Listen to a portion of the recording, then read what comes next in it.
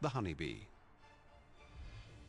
An architectural marvel, the honeybee's design is an elegant fusion of form and function.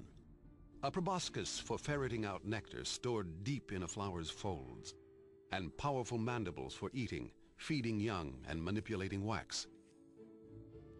2 compound eyes are comprised of 6,900 lenses and covered with sensory hairs for detecting wind speed. 3 additional eyes, called ocelli, receive light signals for orientation. 4 wings clasp together with tiny hooks and beat up to 230 times a second. For defense, a double-edged serrated sting, which she can use only once, at the cost of her own life.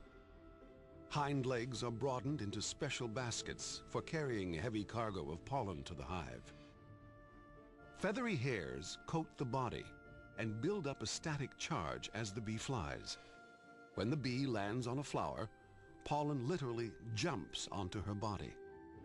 They're just this magnificent little engineered thing, just perfect for all the things they can do. And as they go through life and change their tasks, these different anatomies come into play.